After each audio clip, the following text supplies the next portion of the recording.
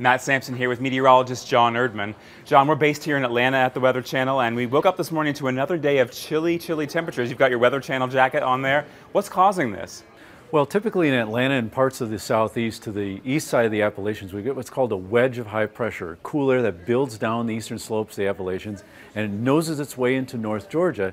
And so we can get some particularly drizzly, cloudy, chilly days in other times of year, not necessarily though in summer. So how big of a departure is this from normal?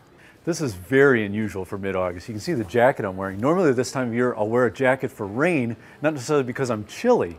If you go back to 1878, there have been only 15 August days where high temperatures have failed to get out of the 60s in Atlanta. So this is very unusual. It feels more like Halloween than it does mid-August.